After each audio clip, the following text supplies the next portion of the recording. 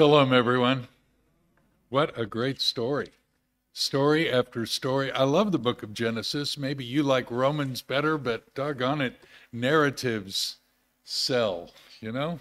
And 17 times in the book of Genesis, the word chen, or chanan, meaning grace, is used. 1/3 of them in this story.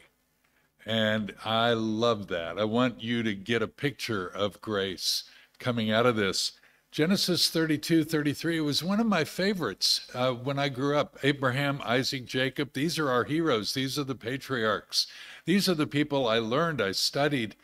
Because every year we Jews read through the Torah, Genesis through Deuteronomy, go back to Genesis, Genesis through Deuteronomy.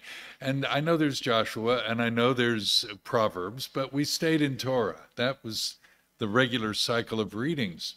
Jacob, one of my heroes, not because of some of the underhanded things he did. His early days, you know, his name is Yaakov. Akov, the three letters Akov means the heel, and Yaakov, the taker of the heel. So, you know, Jacob and Esau, they're twins, they're brothers. You know how boys are. You know how twins are. You know, there's a little sibling rivalry that was fairly expansive in the book of Genesis. In fact, if you read Genesis like a psychiatrist in 2023, you'd say there's some serious dysfunction going on here. And that's okay, because we learn to live with that. We learn lessons from that. So here's Jacob, who's the supplanter. You might have heard that nickname applied to him, the one who took the heel of and replaced the brother as he came out of the womb. Strange story. And 20 years before our episode today, he manipulated the situation and got the father's blessing and got his brother's birthright. So he's not exactly behaving like the ducks in your children's school that you want. He's not exactly kosher. There's some really wrong behaviors going on. He's trying to get, and he gets it from his uncle Laban, the same thing. He's really got some pattern of almost thievery. And I don't know how you feel when you get caught doing wrong. Not that you do much wrong. I mean, some of you, that's another story. But, okay, so talk to about yourself, Bob. When I do wrong, what do I do about that when I get caught? My wife catches me doing this. My daughter sees that I'm not exactly the loving father I need to be. You get the idea. What did you do wrong? What do you do when you get caught? What did Jacob do? Over 2 decades, he's lived with the not so well done behavior of stealing the blessing and getting the birthright of his brother. 20 years. What if I ever see my brother again? And the story begins. That he hears that Esau is coming to meet him. Esau, his other nickname is Edom, meaning red. If you went to school with a redheaded kid, what'd you call him? Bluey. Right, okay. As an American, I can't figure that out, but I'm learning. I've only been here 25 years. I'm still learning. So Bluey is coming to meet you from the land of Edom, which means red. And Jacob is sure that Esau remembers every bloomin' thing his brother deserved that he stole. And he's got Machanayim, 2 camps. Not 3 camps, he's got 2 camps. He came with a stick and now he's got 2 camps full. That's just massive. What's my brother coming? He's coming to collect, obviously. He's coming to get back what rightfully is his. And all those 2 decades plus of his own worry is coming to meet him as well. Do you feel the danger, the worry, the apprehension that's in him? So he says, I'm going to divide the 2 groups, and then he prays. Now, Jacob is not a man of prayer. Have you ever seen him pray in the record of Scripture before? This is his first prayer. It's not, now I lay me down to sleep. It's pretty close. He says, God of my father, God of my grandfather, you who. I mean, he doesn't say my God, does he? God of my grandfather Abraham, God of my father Isaac. Could I slip in? Could I be included in this covenantal thing? He's not exactly, yo, I got this. Come on, kids, let's pray together. He doesn't know. In fact, he uses a word in verse number 10 that is one of my favorites ever. When I think about prayer, I think of this one word. I don't know what it says in your version. Mine says, I am unworthy. Was that what yours said? Same? The Hebrew word is katanti, katan meaning little. I'm little. I'm little for a man who's full of himself is not an easy thing to say. It's the greatest thing a man can say. I'm not, you are. Isn't that what prayer is? I'm not able. I'm not confident. I'm not strong. I'm not big. I look big. I've got two camps of people, but katanti, katan, I'm little. I'm 71, and I look back over my years, over my decades, and think, when did it work? When did this religion, which I boast, work? When I'm not. And when he is, when I recognize my littleness and his bigness, that's when this works. Not when I say, I've got the promises of God, here's a promise, I'm going to claim that. It doesn't work. I mean, maybe for some it does, God bless them, but for me, it works when I say, katanti. And if you don't remember anything else from this talk today, remember that word, I'm not. That's what I summarize prayer to people. I say, prayer is recognizing you're not and he is. In fact, religion is I'm not and he is. In fact, the ones that work is when I'm not and he is. Katanti. You're the God of my dad. Maybe I can sneak in. And then he says, save me in verse 11. Save me. That's save me. Because I'm afraid. What's he afraid of? Recompense. He's afraid of losing Machanaim. He's afraid of losing his kids. Yeah, that's included. But he's really afraid that Esau is coming back to collect and to take his life. I get that. I like in verse 16 where he says, keep space between you guys. You know, like if he comes and attacks the first mob, the second can run. You'll be fine, right? Where they're going to go. He's got 400 men. I mean, it's one thing when Esau is coming back to a consultation or the G7 or something, and there's 2 or 3 in his group, but there are 400 men in his entourage. This is an army. So he starts with, here's some ideas. Verse 18. Let him know your servant. How many times does he say your servant in this pericope? It's just pretty remarkable. And he says maybe what I send ahead with the flocks and the goats and the sheep and 20 of these and 40 of those, maybe that will, what did our version say? Pacify him. The Hebrew word is kafar, meaning atone. Like Yom Kippur. It also means cover. Almost sounds like the Hebrew kafar, cover. It's used many times throughout the scriptures for ransom, pacify, cover. Maybe I can make right with this. Make right with this, hundreds of these and 20 of those and 40 of those. No, that's not going to do it. We've got 20 years of reparations. This is National Reconciliation Week in Australia. I've never been here making things messy between races. I never stole any person.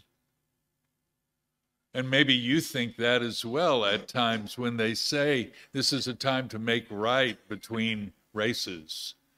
The word race is gone, by the way, in anthropological terms. Nobody uses the word race anymore. They talk about ethnicity now, and they got rid of the word race. But if you were of a people whose generation was stolen, you keep track. I've never been a stealer of another person's life. But the world is a mess. And if we're going to get it right, we have to send 20 of those and 40 of those and recognize katanti. I'm too little. Let's get right. Let's reconcile. Let's make this thing work. And so he sends all these ahead, and he's prayed the prayer, and he's hoped that this thing is going to work. And then he has a wrestling match. A wrestling match with something. Is it God? Is it the face of God that he meets? He calls it Peniel. I've wrestled with God. El means God, not an angel of God. And the angel manipulates him and knocks out his thigh. He's got a dislocated something. And I love the way, if you want to know how Jewish people think as they read the scripture and draw from previous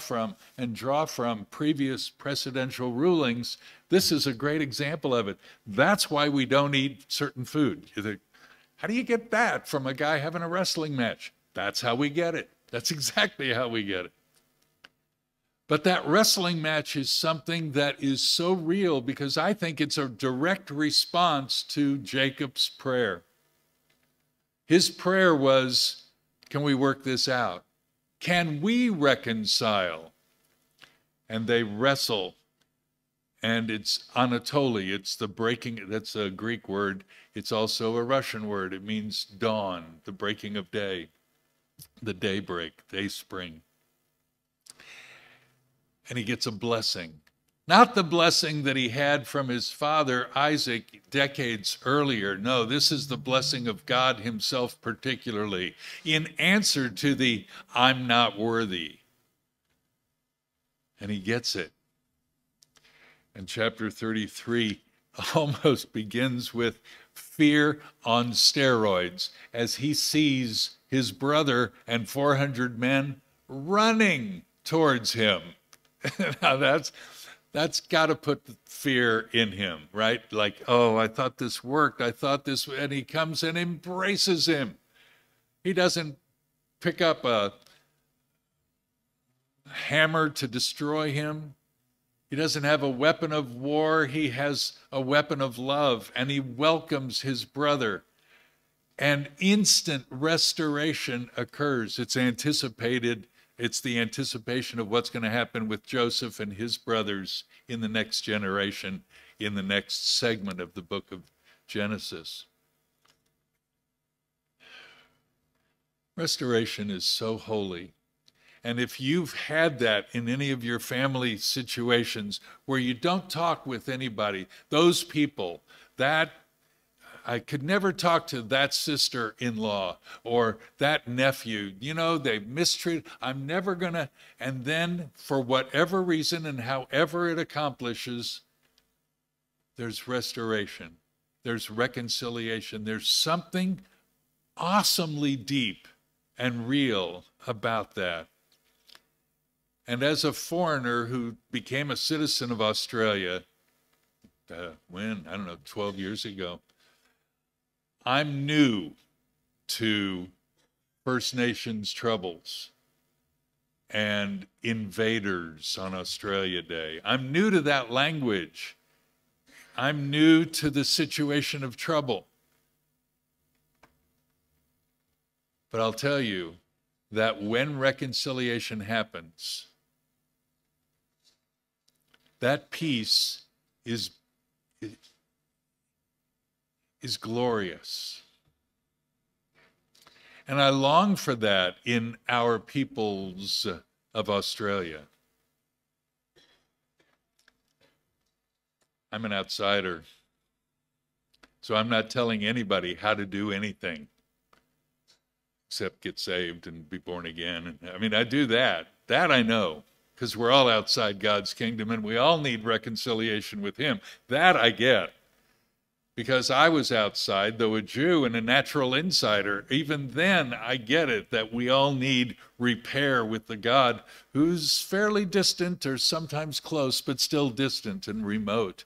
We need that kafar, that atonement, that ransom. We need that placation with the Almighty. I get that. And how you here at Sans Souci, and if you're, this is being live streamed, isn't it, or recorded, or so you watching at home or in your church of the pajamas, or if you're in jail or wherever you are watching this, you there, you here in the nave, each of us needs to make it happen in our own world. I don't know how you're going to do it. You have to do it with you and God and your family. You sort that out and decide what actions you're going to take, what stories you're going to tell, what relations you're going to maintain, and prejudices you're going to drop. That I'm not going to tell you what to do or how to do it particularly. God's pretty good. He can do that. He can help you.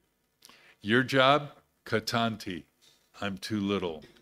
And then when you watch your brother come with 400 assaulting army agents, you stand there and say, whoa, there's a hug and not a hit. I'm taking that on board. What can I do to make, not National Reconciliation Week, although that's fine, what can I do to make the life of God real in the life of my next door neighbor or my cousin? What can I do? What can we do? Esau ran and Jacob wept. And he said, the children, I mean, I love that Esau wanted to know, how's the family? How's the family? Like, what's been going on? Can I see the journal? Can I see your Facebook photos? I mean, this is so genuine. He really wants to know. I mean, Jacob kept saying, my Lord, your servant, my Lord, your servant, right? He tried to say, you know, whatever I need to do, I'm so sorry, I'm so sorry. And he said, let me see the pictures of the kids. It was just beautiful. Of course, the kids were there. 1/3 of the 17 times in the book of Genesis, Chan, Chen, Chanan, the word for grace is used right here in this section. 1/3 of the time. You can't miss it. Grace is what we see extended. If there's anything that's going to work in my life today, as autumn, is this really autumn? Autumn ends and winter is coming. There's something worse. Winter is coming. And I meet you again. Some of you I met last year and some before that. Some for the first time I'm meeting you. What can we do together to make reconciliation real? We're ambassadors, if I remember right. In the book of Corinthians, the Apostle Paul makes clear that God's given us a ministry of reconciliation. That's what I want. I want to reconcile. I want to make people conciliatory. I want to make people in good relation with each other. My number one concern is that you're related well to God. You get that right, everything else should fall into place. Now it's not the God of your father and the God of your granddaddy. Now it's your God. You get God right, he'll get you right.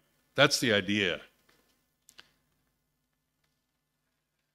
National Reconciliation Week or next week or the middle of Vivid or long after Vivid is gone, whenever it is, what are we going to do?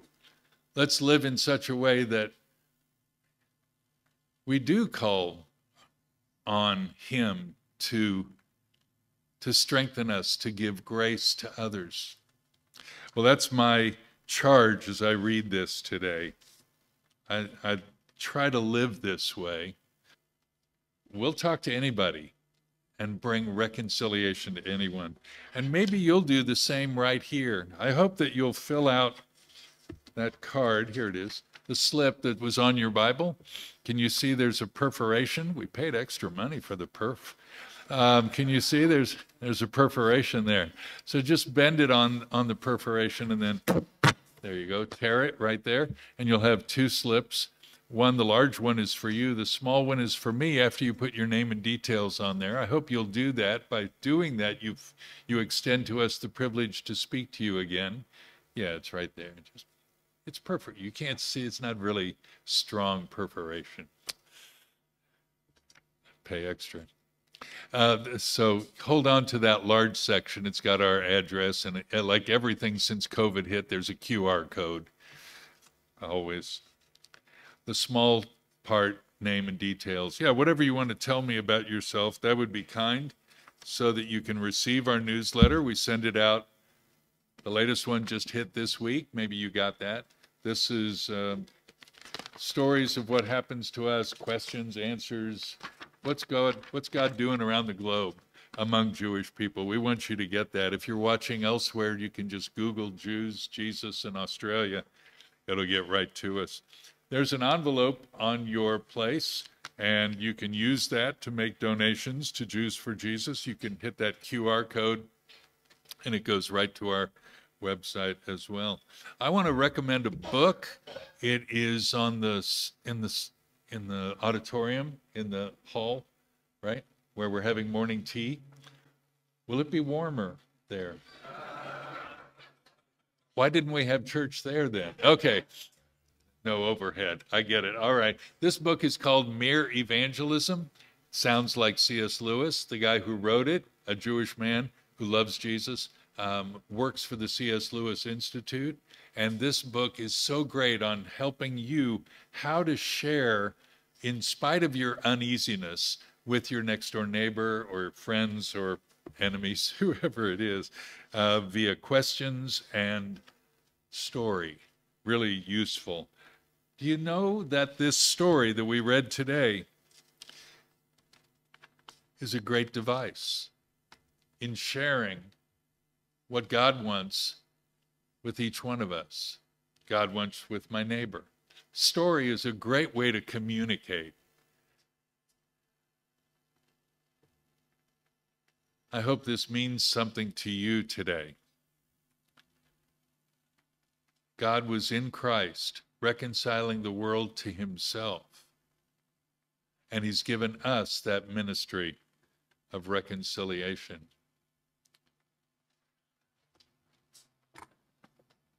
Shalom.